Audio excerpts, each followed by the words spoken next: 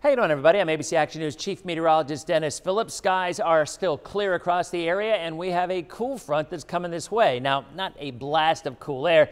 You won't even notice it so much in the afternoon. I do think Thursday and Friday mornings, though, you will, as humidity begins to drop down. Now, out ahead of that front, I'd say Wednesday afternoon, some showers, maybe a couple of thunderstorms, and then Thursday, Friday, and even Saturday morning, lows in the lower 70s, afternoon highs still around 90, but the humidity will be dropping significantly as we head into Thursday and Friday.